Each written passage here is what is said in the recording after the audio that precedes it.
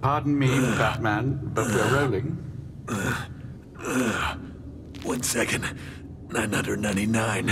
1,000. Sorry, had to get my swole on. Camera ready, you know. Okay, so I hear you need my help. Something about a dude named COVID? Actually, we're here to discuss the novel coronavirus, also known as COVID-19. Lame nickname, but show me where he is and I will bat-ter him.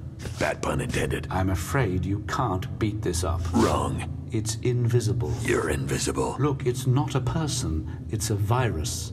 Viruses are tiny particles that infect living hosts to reproduce. Gross. There are millions of different viruses with all kinds of shapes and sizes.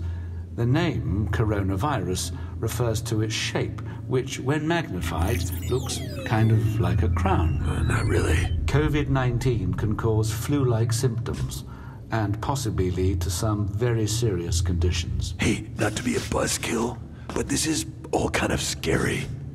Not for me, of course, but for the kids. It's perfectly normal to feel scared or anxious, so if you're feeling this way, speak to a trusted adult, like a mother or father. Yeah, I'm an orphan, so... Any trusted adult will do.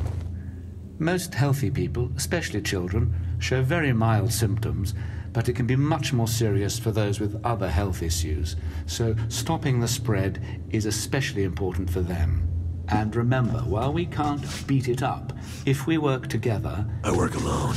If we work together, we can beat this. I got this. Look, you guys can be superheroes by simply listening to health experts and helping stop the spread of the virus, which is far less difficult than my job fighting crime, but still super important.